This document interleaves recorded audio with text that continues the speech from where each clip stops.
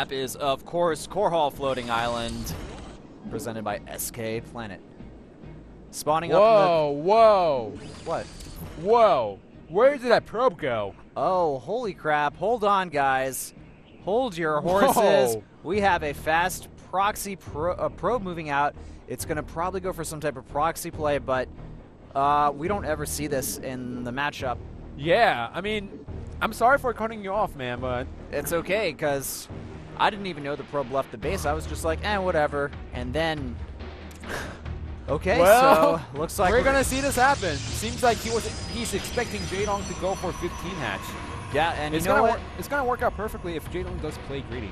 The thing is, Jaedong is he's kind of known for going for the 15 hatch. He's done that in the past, and this is going to be a proxy 8 gate here, guys. So this is about as fast as you get a Zealot out. The probe, will it go into the main base and help with the Zealot, or will it go back to mine at Trap's main? Well, if it's an 8 gate, he's not going to go back, man. It's pretty much do or die in this situation, especially in this matchup. This is like actually an incredibly all-in build here. And, I mean, double 8 gateway. Wow. So let's see what Jaedong decides to do. Up to 15 drones. Uh-oh. Here comes the drone, and he's going to go for the hatchery. Uh-oh. This is what you call a build order loss. And, okay, guys, so... well... Let's recap a little bit here. This is a double 8 gate all-in, and normally proxy gates never work against Zerg, but if you go for the double 8 gate, which is the fastest you can get Zealots out, if your opponent goes hatchery first, it can work. It can work, but the real question is, will the Overlord scat it? No. Not even. It's not even close. Not even close. Now, it will spot the Zealots when they come out, but smartly Trap, he's going to wait for 3 Zealots before it comes out. I guarantee you Jaedong has not anticipated this attack no matter what. And he doesn't scout his opponent with the drone, so once he goes in with the Overlord, he's going to be expecting, gateway expand. Yeah. He's going to think gate expand now. We do have the on the way. Here we go. And now, here come the Zealots. Jaedong... Oh so my God! Smart. Oh my, so smart. Going into the main base. I want to see Jaedong's face as soon as he sees this. He's going to be like, oh my crap. God. Do you guys just see that? He was surprised. He's like, whoa, Zealots, what are they doing here? Jaedong, no, he is in a huge amount of trouble. He needs to get that queen out. He needs to make Zerglings. It's so important for him to defend against this attack here. 2 more Zealots on the way. Jaedong essentially is on 0 economy right now, and if the Zealots get a good surround on these Zerglings here, then there's absolutely nothing that our Zerg player can do. None of the Zerglings manage to die. They all are able to get out, but man, this is just going to be a very scary looking game.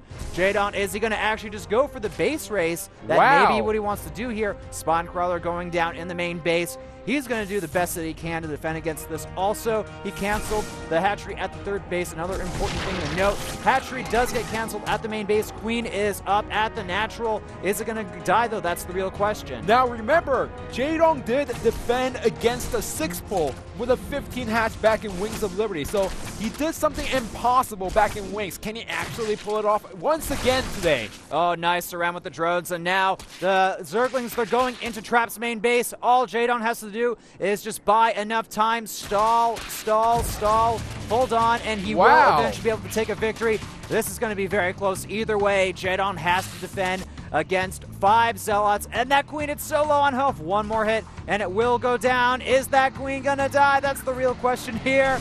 And the queen does go down. Jaedong currently behind in supply. The Zerglings, they are going to try to kill off that Nexus there. Essentially, Jaedong, he has to buy time. That's what he needs right now. He needs to keep buying enough time and, somehow hold on, maybe try to go for an elimination race. The problem is he doesn't have enough economy to get more units out, so this is all he has. 6 Zealots there going to be able to snipe off one of the drones. This is just going to be a really, really tough position for Jaedong to recover from. Smartly, we have Zealots all over the place here, and now Trap slowly, he's going to be eating away at these buildings. He needs to go.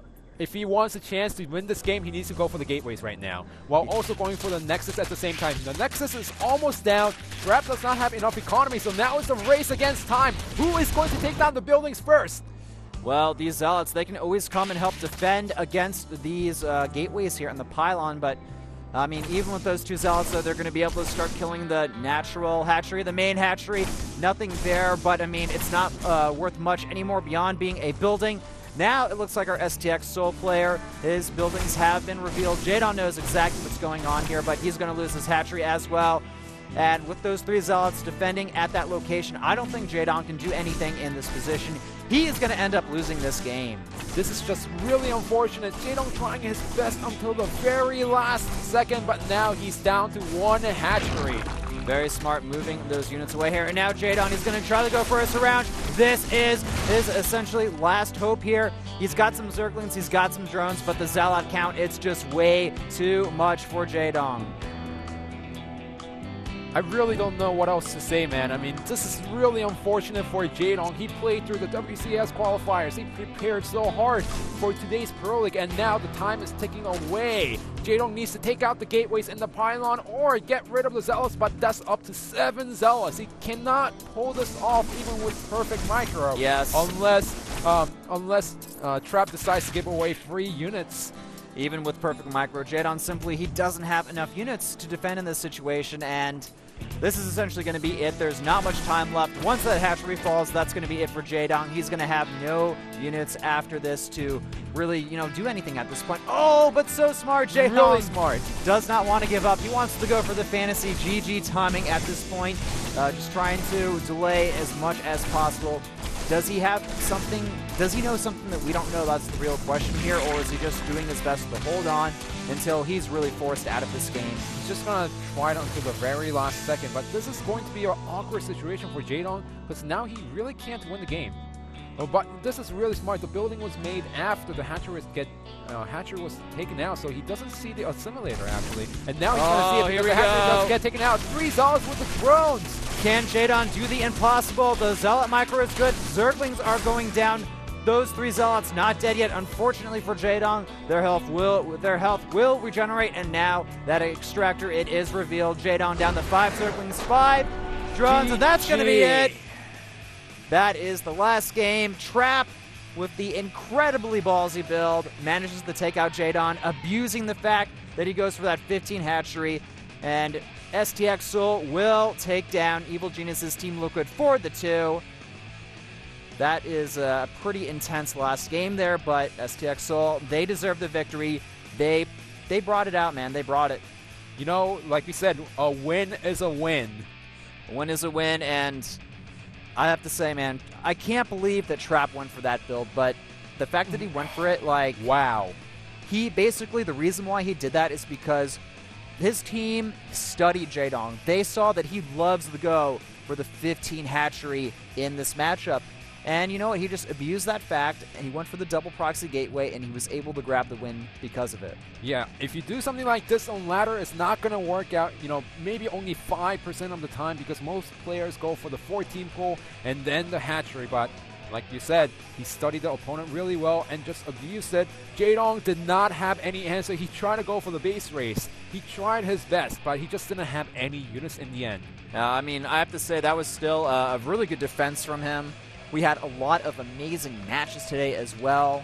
I got to say from both of the matches today, SK Telecom versus